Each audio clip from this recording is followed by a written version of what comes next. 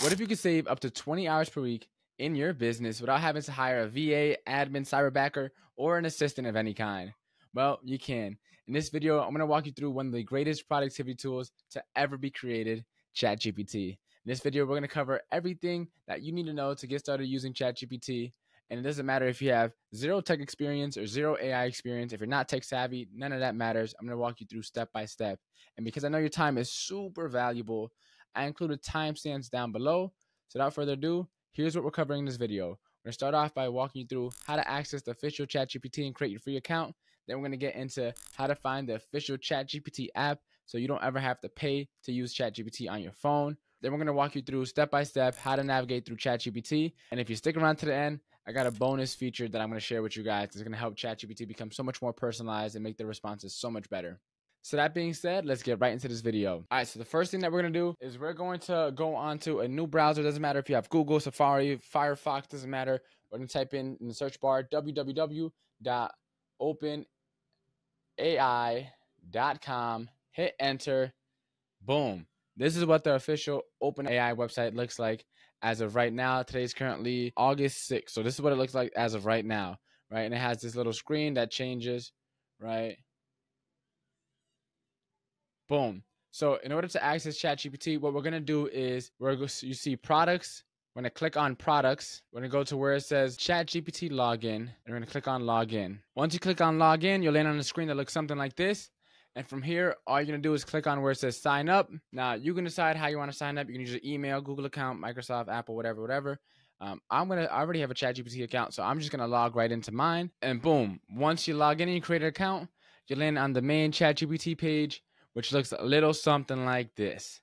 Now, the reason I want to show you guys where to go to find the official ChatGPT is because if you go into Google and you just type in ChatGPT, you'll find hundreds of different websites that say powered by ChatGPT or using ChatGPT or ChatGPT bot or something like that. And what happens is that OpenAI, the company that made ChatGPT, they allow other companies to use the ChatGPT software. Right? Not to get too tech savvy, I think it's called like the API key. So they allow people to use their API key to build softwares and websites and apps using ChatGPT.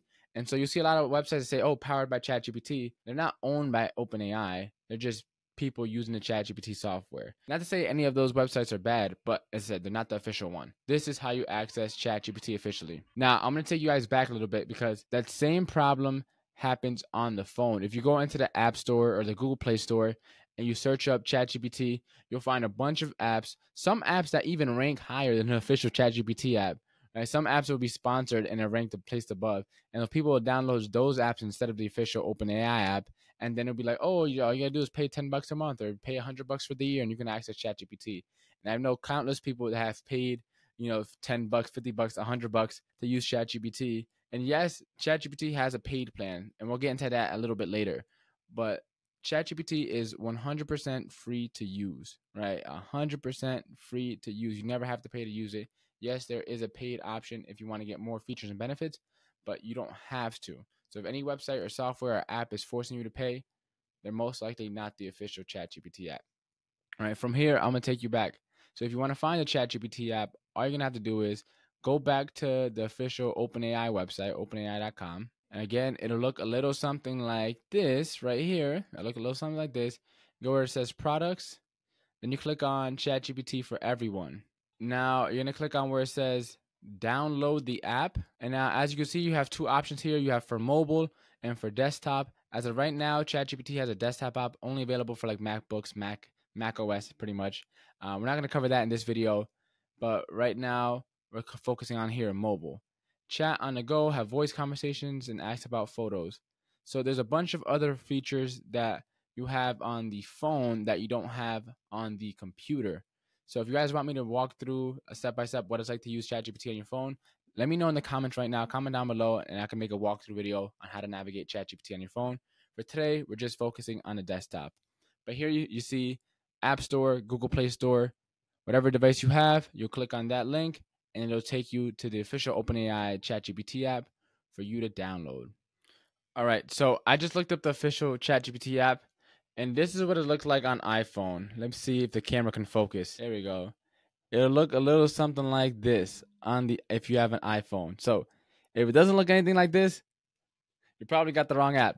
Alrighty, so now that we covered how to find the official ChatGPT, both on your desktop and on your phone, on your mobile device, now let's get into the walkthrough of how to use ChatGPT, how to navigate ChatGPT, because it can be super complicated, especially if you've never used an AI platform before. When you're on ChatGPT, you first log on, it's gonna look a little something like this. So on this left-hand side, we're still gonna start from top to bottom. If you click this button right here, close sidebar, right? Boom. If you click on this right here, this is where you go to start new conversations. So let's say we start a conversation and we start a new one. And I'll show you in a bit, but this is where we go to start new chats. We're not going to cover explore GPTs in this video, especially because if you're a beginner, this doesn't matter. Just know if you want me to cover a new video on like walking through what are custom GPTs and walking through how to use that, let me know down in the comments. I'll make a walkthrough if you guys want. But we're going to skip that for today because it's going to get too complicated. All right, and then continue down the left-hand side. All these things here are conversations. So just like on your phone, for example, let's say you have text message threads with different people, and in which each person you have a different conversation. This is kind of like the same thing. So each time you use ChatGPT, you'll start a conversation, and then your conversations will get stored on the left-hand side. So it's not one big, ChatGPT conversation. It's a bunch of individuals. Now, if you start a conversation and you don't know where, you want to pick up where you left off, let's say you have to leave, let's say you have to stop mid-session, you can always go back here. So it kind of pretty much saves for you. And so to keep on going, these 4 boxes here, they're just conversation starters. You don't honestly have to pay attention to any of them. You don't even have to use any of them. I never use any of them. But so we're going to skip that for today. As I said, you just click on them, then it's going to start a conversation for you. Here's where the most important part is. And this is where you type in all your prompts into ChatGPT. Now, when you think of a prompt, think of it kind of like when you put in an order at a restaurant. The same way your order tells the chef what to make, your prompt tells ChatGPT what to generate. So if you say, write me an email, ChatGPT will write you an email, right? Well, first it's going to ask me some questions, which is actually pretty good. Let's see. Write me an email to my boss saying I want to quit. Boom. And now just like that, ChatGPT will write something for me. Now, if you want it to stop, all you have to do is, let's say, rewrite. You hit enter or press send right here. And when it's typing, you can just stop it. And you'll see here on the bottom, a couple little buttons pop up. So I'll walk through from left to right. The left one, read aloud. It'll just read what it typed up for you aloud. Nice and easy. Copy. This will copy everything that ChatGPT generated here so that you can paste it somewhere else. Let's say you're writing video scripts, right? Or let's say you're writing emails, right? And you want to actually paste this into your Gmail account so that you can send this to your boss. You just hit here, copy. So instead of having to highlight this whole thing, you can just click here and it'll do the same thing, right? You can hit regenerate and then it'll regenerate the email. And now here you see, was this a bad response? You can give some feedback, right? And then you can change the model. Now with this model stuff, none of that really matters as much. When ChatGPT first came out, like it was GPT-3 if I'm not mistaken, and then GPT-4 came, or 3.5 came out, and that was even better. And then 4 came out, and that was even better. Now it's 4.0, and like the ChatGPT 4 is way better than when 3 was. So it's like now I'm honestly contemplating whether it's even worth upgrading to the paid plan of ChatGPT, because with ChatGPT 4, it's so much better than where it used to be that you honestly don't need to really upgrade, honestly. But if you want me to do a video on, showing the pros and cons of, the paid plan and if it's worth actually upgrading, let me know. Comment down below and I'll make a video on it. But as in, I've been on the paid plan for almost a year now, but I'm honestly starting to consider like going back to the free plan just because ChatGPT 4 is already so good. Like, how much better do I need it to be, especially for what I'm doing? I'm not coding or anything like that. But yeah, so anyways, now let me show you with a couple nice little features, right, ChatGPT has. So I'm going to go back to my original prompt here. If you go over it, you'll see this little pencil icon. If you click, you can edit your prompt. So let's add some more details, right? Make the email very professional, written in Old English and under 40 words. And then I hit send. and then ChatGPT will rewrite what it says. Boom, nice and easy. And now, so another cool thing that ChatGPT can do is, let's say you don't want it to regenerate the whole thing. I can highlight a certain portion and then I can say reply. So the same way you can reply to specific text, you can reply to a specific part in the what ChatGPT generated. And I could say rewrite this sentence, then write the email with the new edit. And then ChatGPT will rewrite everything, but change the specific portion that you highlighted from the first time, which is another nice, cool feature that you can have. So instead of having to rewrite the whole thing all over again, let's just say there's a portion you don't like, you can have ChatGPT rewrite that. So another cool thing that you can do with ChatGPT is if you go over here on the left-hand side, the more you start using this, it'll get very disorganized. So if you click on the three dots here, you can actually rename the chat. So let's say I'm going to type this email to my boss. Boom. And now when I log off and next time I come back on, if I want to pick up where I left off, I know I can click here, email to my boss, right? Let's say I leave and I come back. Boom. It's still there. Easy. Another thing you can do is, let's say you don't want to work on this anymore. You can archive this. So you can start clearing up space on this left-hand side and make it more organized. And when you want to get it back, all you have to do is click on the right-hand corner, click on settings, and then click on where it says archives chats, manage, email to my boss. That's what we were just working on.